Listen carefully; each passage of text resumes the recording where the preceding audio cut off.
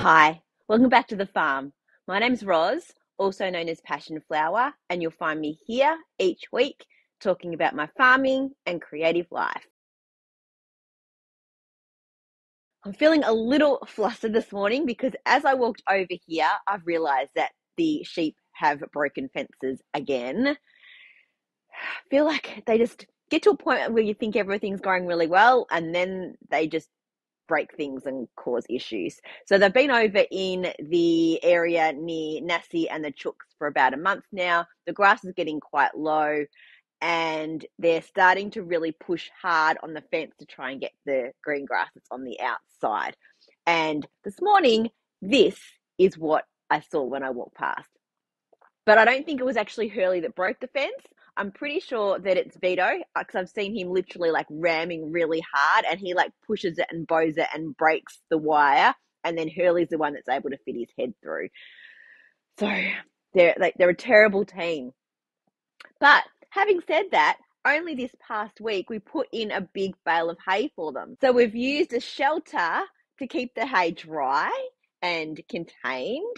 And we put bars across so that they can get their heads in at different points and like reach the top and the bottom and all that kind of thing. And it went really well. Like we were able to put them in the other part of the paddock, do this securing of this shed, like make sure the door would stay closed and mark and put across these bars. Brought the tractor in and rolled the big bale in, and they seem to be super happy with that. And then since then, they've gone and broken fences to the point that even the chooks are now into this area as well. So there must be a hole further along that I'm going to have to go find. So as soon as I've finished recording here, I'm going to be grabbing clips, staples, wire, chicken wire, all the bits that I'm going to need. It's about to start raining and I'm going to have to go fix fences in the rain. I can give you an update of that next week once it's all secure, but that is going to be my project for the day, which I'm not terribly happy about. So I'm not sure how much longer I'm going to be able to keep them where they currently are, given the amount that they're pushing on that fence now that there's no grass in there. The problem is that the grass out here is actually really not long enough. It's going to be decimated really quickly. They do still have hay in here, but they obviously much prefer the grass over the hay.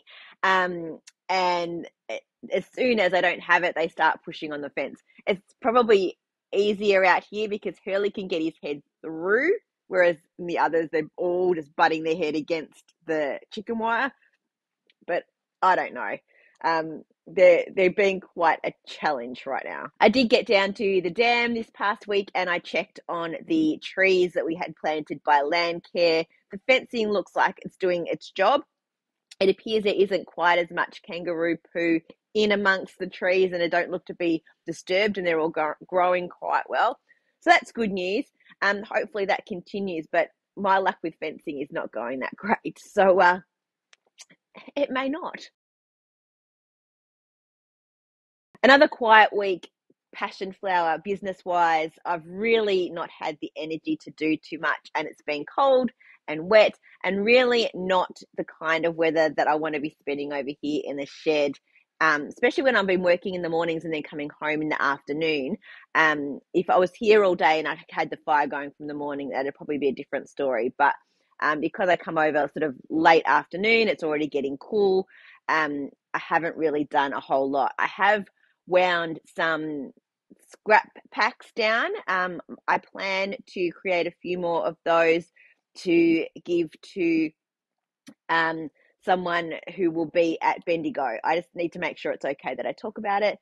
So I'll get those ready. I'll have a chat with her and then I can let you know here. But yeah, that's what I've been doing at the moment. And if that doesn't end up happening, then I have those scrap packs to take to markets later in the year.